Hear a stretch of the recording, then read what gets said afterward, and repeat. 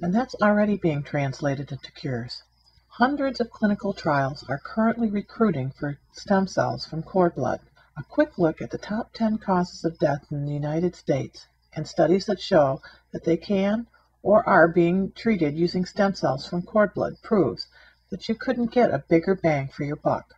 The #1 killer in the United States is heart disease. Stem cells from umbilical cords effectively treated heart attacks in animal studies, according to Robert J. Henning, an MD, and his colleagues at the University of South Florida, or USF. When injected into rats soon after a heart attack, stem cells taken from human umbilical cord blood greatly reduced the size of heart damage and restored pumping function to near normal. This improvement occurred without need of drugs to prevent the rat's immune system from rejecting the human cells. Human umbilical cord stem cells were injected directly into the heart muscle of rats 1 hour after heart attacks were induced. After 4 months of recovery, the size of the scar tissue left by dead heart muscle was approximately 3 times smaller in the human umbilical cord blood treated rats than in the untreated rats. And as a result, the heart's pumping capacity improved to near normal in the treated rats.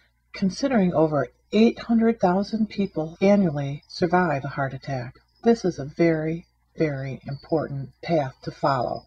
Indeed, in human trials, improved heart health has been observed within weeks when stem cells from cord blood has been given to repair damaged heart muscle after a heart attack.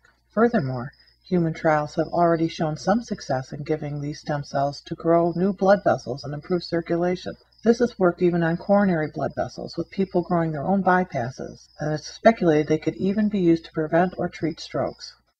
10 years ago, I was diagnosed with leukemia.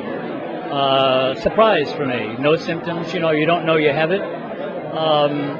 Back then, the only cure for leukemia was a bone marrow transplant.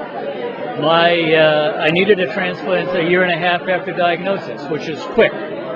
No brothers, no sisters, no unrelated marrow match in the registry. They sent me home to get my affairs in order.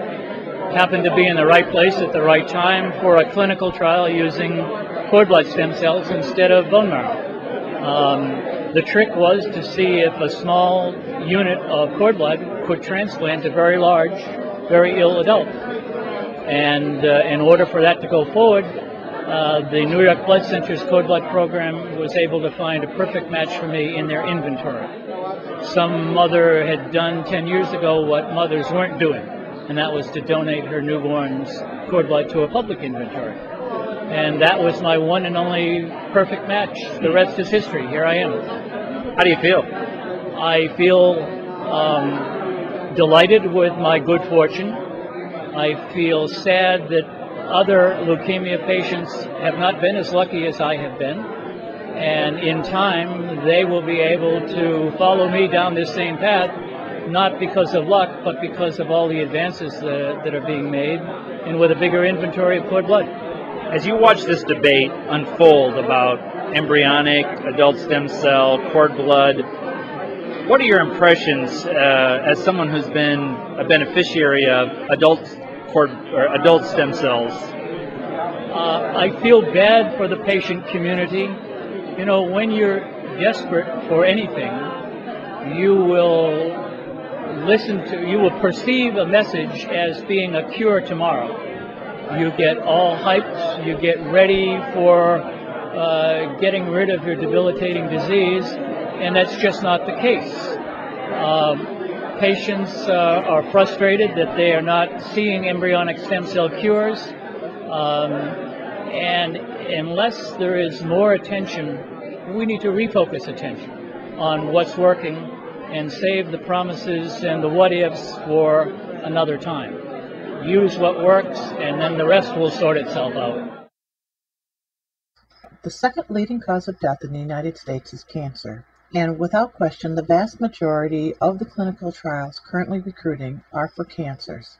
Their effectiveness is mostly in the recovery from the chemo, but they are also being investigated to targeting the sick areas by bringing drugs or new genes to abnormal places. Because of the sheer volume of work, I'm going to limit it to a few statements. All right. We know that umbilical cord blood transplants are successful in children with a high-risk acute lymphocytic leukemia, that they increase the odds of finding a suitable transplant donor, improved survival for high-risk children with leukemia, and that in cases of prostate cancer, umbilical cord blood injection delayed the onset and improves the survival rate of these individuals. The third leading cause of death is stroke, and it's been found that transplantation of human cord blood stem cells into laboratory rodents with experimental strokes resulted in significant reductions in the size of brain lesions and improved these animals' use of their limbs. In fact, stroke size was reduced by 40% when cord blood was given intravenously.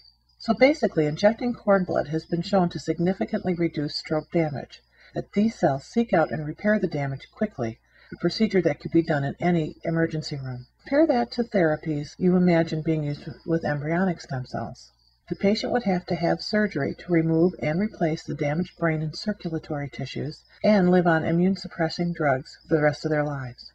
You'll note that heart repair was also induced with injections as well. We move on. Fourth cause of death is chronic lung disease, and researchers at the University of Minnesota have, for the first time, coaxed umbilical cord blood stem cells to differentiate into a type of lung cell. This exemplifies why cord blood can be considered the equivalent of embryonic when it comes to reparative therapies. Perhaps better, since the rate of rejection is considered lower with cord blood than mature tissue from unrelated donor. Now, no one could reasonably expect stem cells to help either number 5, accidents, or number 6, pneumonia and flu, so we're going to move right on to number 7, diabetes. Cord blood stem cells have been stimulated to differentiate into functional insulin-producing cells in vivo, or in the body, and eliminated hyperglycemia after transplantation into diabetic-induced mouse model. Conversely, human embryonic stem cells have yet to produce insulin-producing cells that respond to sugar levels and aren't rejected by the subject. There are also several clinical trials underway using cord blood for diabetes treatment. One that is currently related, they're looking for 10 children into whom they will transfuse the umbilical cord blood in an attempt to regenerate pancreatic islet insulin-producing beta cells and improve blood glucose control. Also, pancreas-developing markers have been expressed in human umbilical cord blood cells, opening up the possibility of differentiation and repair of this vital organ as well.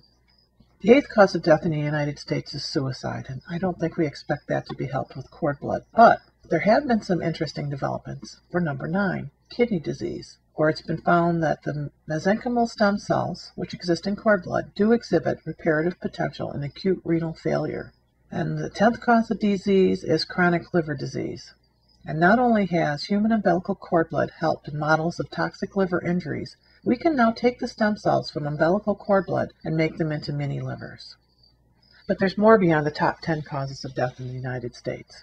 For neurological issues, it's been shown that cord blood-derived stem cells differentiate into functional neuron-like cells in vitro or outside the body, which is probably why the umbilical cord blood transplantation improves mobility after spinal cord injury. Yet cord blood does not have to become brain cells to protect the brain.